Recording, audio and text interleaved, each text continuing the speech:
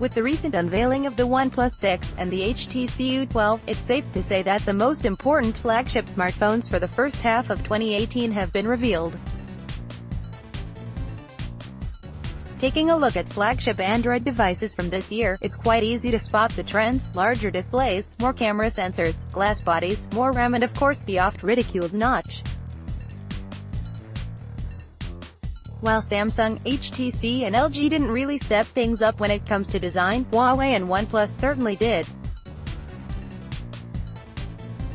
The Huawei P20 and P20 Pro look absolutely amazing, and the OnePlus 6 is the most refined device we've seen from them yet. But as good as all these smartphones are, three of the most important devices for 2018 are still months away.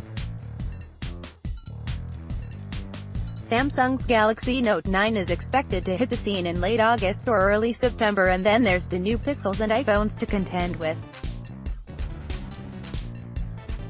Based on what we've seen so far, Samsung, Apple and Google have their work cut out for them if they want their devices to stand out.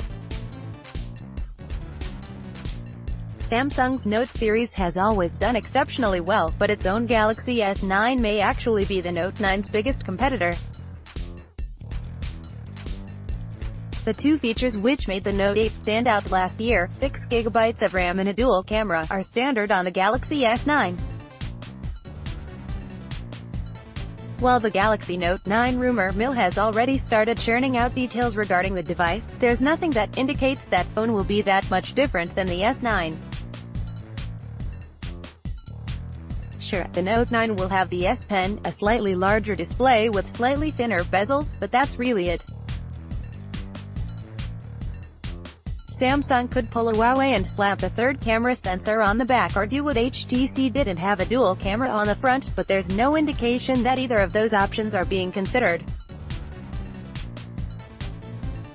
The Pixel the 3rd of May not come with any hardware improvements over the competition, but that's not necessarily a bad thing.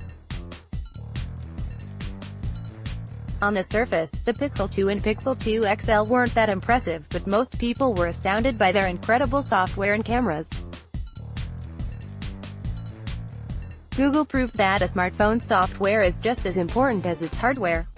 The main thing Google should be focusing on for its new devices is design. While the trend has been moving towards glass-bodied phones, Google could stick with its Pixel design, which incorporates a small glass panel into the metal body of the phone. If it can leverage the design expertise of its newly acquired HTC employees, the Pixel 3 could turn into one of the most memorable devices of the year.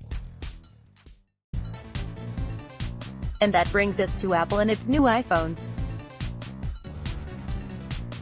Honestly, it really doesn't matter what Android manufacturers delivered in the first half of 2018.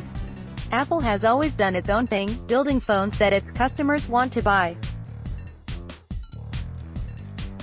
Some will argue that Apple missed the mark in 2017 with the iPhone X, but that didn't stop millions of people from buying the $1,000 phone.